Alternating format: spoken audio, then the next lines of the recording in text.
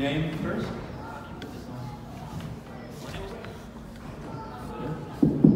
Yes, go ahead. My name is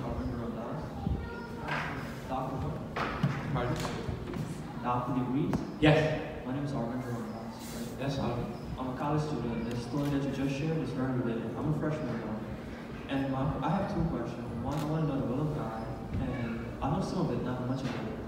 Because I read my Bible at home. And I want to know about baptism. Okay.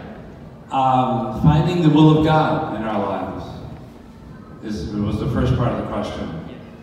Yeah, I think that's a continuing process. First of all, you may have a sense of where you want to be when you're 80 years old. And that's lovely, and God may have planted that in your heart. But the question is, what's up for this year, or even these next few months, to do well on your schoolwork, do well as you relate to a profession or some kind of ministry that you feel God is calling you to.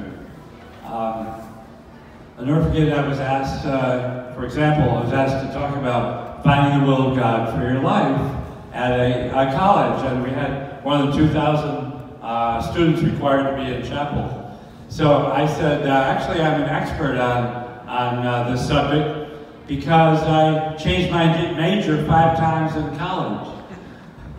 And the guy that had just introduced me gasped, but I made something good out of it. I said, look, following the will of God is a daily activity, and God never wastes anything, all right? So even if you feel God is calling you to work on a particular subject as a major, don't be totally shocked if He gives you the direction to change your major next year.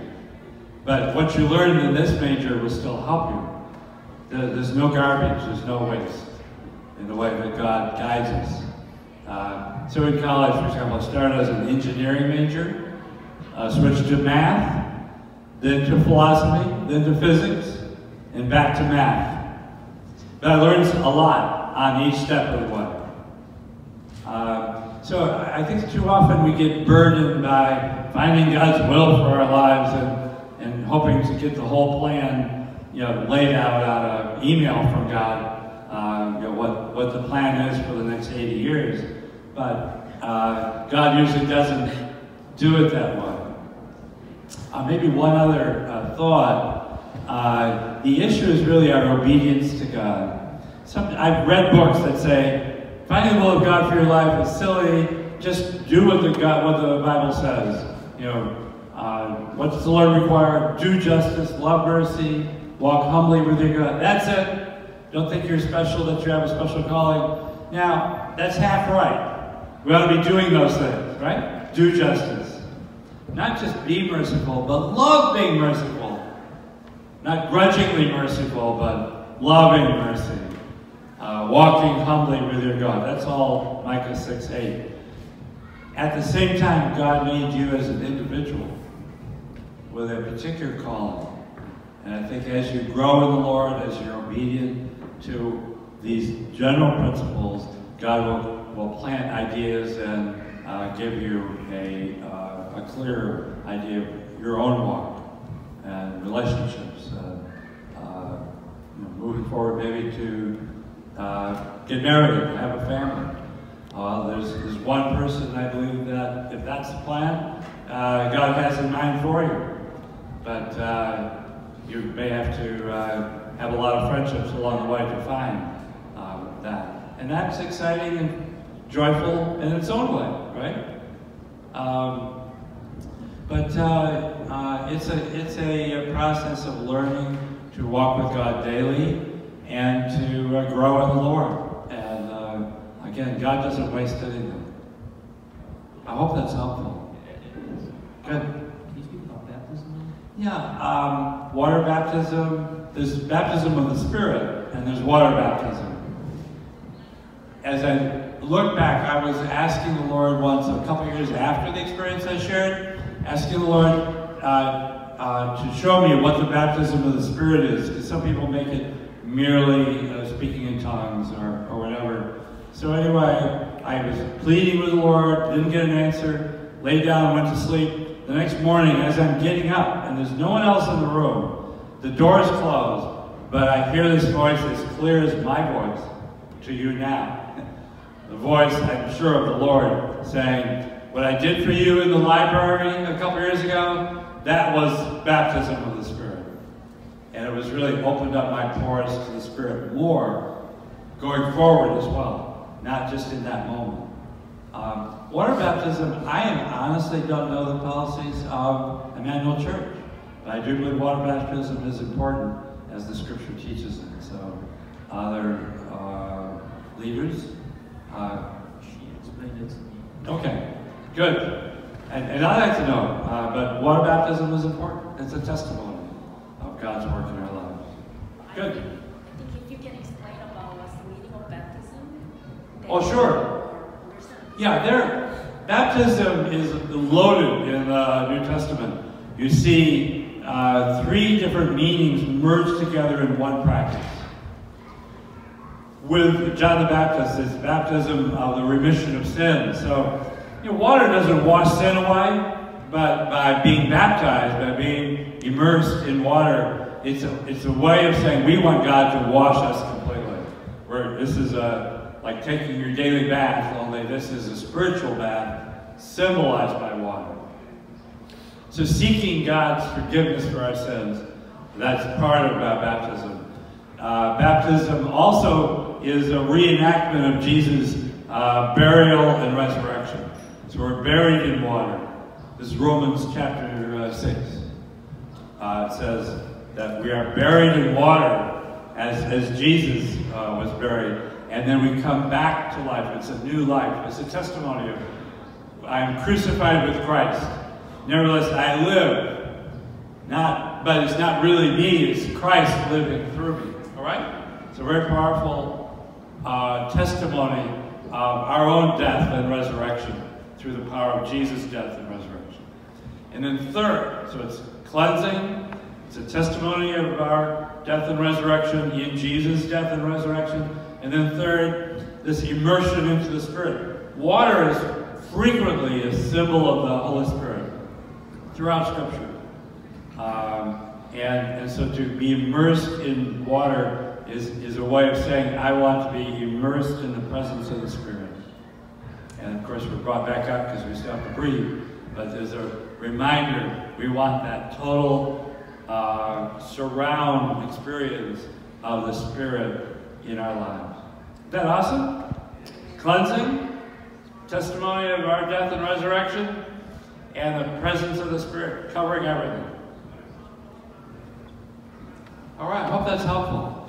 Usually, by the way, out here when people explain, it's just one of those. But I think the power of the Scripture is that one symbol is loaded, at least with those 3 powerful meanings. Great question. Good. Someone else? Yes, Christian. Yes. My question is concerning science. I'm just wondering why science and Christianity segregated, each side kind of don't mess with each other. Like scientists try to stay away from religion, and religious people tend to kind of separate themselves from science. I'm just wondering why is it this divide and the segregation when one predates the other? First came religion, and then through the microscope came science. So I'm just wondering why is this Sure. Why each side is scared of each other in a way? Right. Good question. Great question. Science and religion. There's a lot to be said, but let me do 2 things. Unfortunately, in the schools these days, high school, college, whatever, what's taught as science is not hardly ever the history of science. Instead, the discoveries and how that affects technology and so forth, all very good. But the history of science deals more with how things were discovered, how people had to struggle through complex questions of relationships between different force fields and chemical bondings and so forth. And how do they come up with all this? What's the story? And that's much more spiritual because very often people refuse to accept old theories because they were complex and they knew God was a God of simplicity and order. We get messy systems like the Ptolemaic astronomy. People are just crying out, this can't be true. Give us something that has more order. And thus Copernicus and then Kepler. Copernicus thought it was all circles. Kepler helped explain what an ellipse was and how, in fact, planetary motion and motion within the galaxy and so forth is elliptical. But it was based on a deep, profound, godly awareness that God does things with order and structure. And we have that same goal, and also compassion. We've got to fix this. The drive for as many scientists as we are here this morning is to find a vaccine for this particular Corona-19 virus. And what drives that? What gives these physicians and scientists this passion to help people? Well, the roots of that are the God of the Bible, because He is compassionate. He shows His love, and the whole model of compassion and help for others is stated most clearly in the Scriptures. So instead of separate silos, in fact, these are interconnected in a lot of ways. Discovery process and also the history and discovery process, but also the passion. One other thing, and I'd be glad to email to anyone an article I wrote years ago, but arguing that within the doing of science, some questions are not allowed. For example, if you took chemistry in high school, you might have put electrodes in water, charged electrodes, and then you get oxygen forming at one electrode and hydrogen at the other. Now, if the lab report had the question, what made oxygen form at one electrode and hydrogen at the other, you might have been tempted to write, God made it that way. But you would, even if the teacher was a Christian, that would not count. You would get a big red X, because that's not a chemistry answer. So it's true, God made it that way, but it doesn't answer from the narrow framework of chemistry. So when we do chemistry, it's what we call methodological naturalism. We exclude the spiritual questions while doing chemistry. But once the chemistry is done, we can give praise to God. We can use the discovery to serve God in some way. But the doing of science, you still have to have a natural explanation, even if you know that the deeper explanation is supernatural. Can you imagine if the answer for every chemistry question was God made it that way, we would get nowhere, all right? The obvious, and we laugh about it, but then the point is, if you're tying one hand behind the back, you're not bringing up God questions, you're doing just natural answers, natural questions, fine. But that doesn't mean the rest of your life you have to have that hand tied behind the back.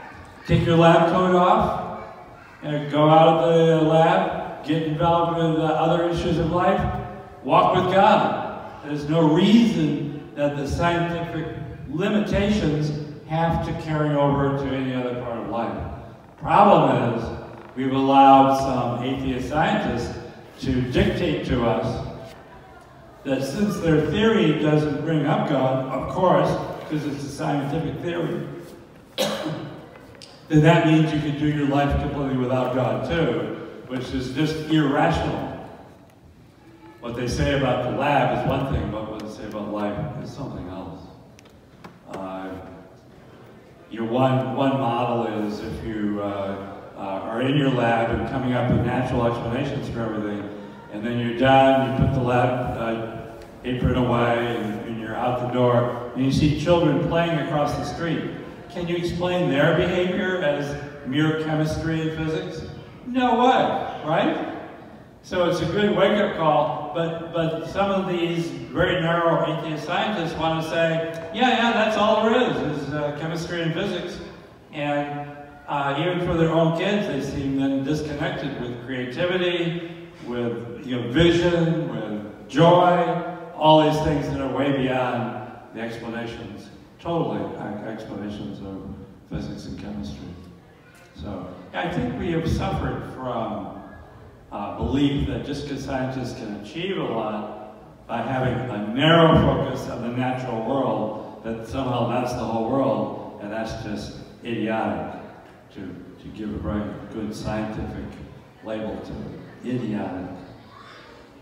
So be free to accept the blessings of science and at the same time give God glory. To me, one of the most powerful models, ancient model by today's standards, Newton transformed physics and astronomy. An amazing, brilliant man. Newton, Isaac Newton, was also a devout evangelical Christian. He wrote more Bible study pages than physics, but we know him as a great physicist. But he believed in God. He was always encouraging people to study the Bible. But in his main work in physics, which he called mathematical principles, because he was looking for mathematical principles within the physical universe. Okay?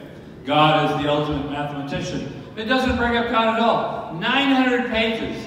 He's analyzing data, coming to conclusions, defending different formulas that have stood the test of time ever since as good general formulas. And all of it with no mention of God at all. Because he's doing physics. He defined physics. But then he added a 5-page appendix to the book. And in 5 pages, he mentions God 36 times. And it reads like a psalm from the Bible. Because he's saying, look, with this amazing structure of the physical universe, we have to give glory to the one who is the source of it all. But a lot of times that same book is published without Newton's appendix.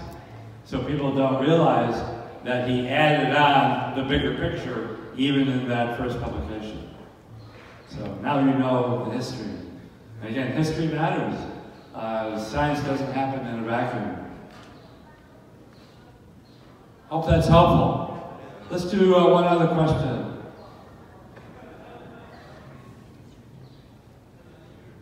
Another question?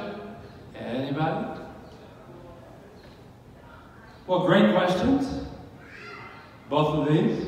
Wonderful. And so glad to be able to give some light. Oh, yes. Orlando. By the way, let me introduce Orlando. Longtime friend of mine for a couple of years here. And I discovered he lived in the neighborhood. So I said, you got to come to church. So encourage him to keep coming. Orlando Martinez.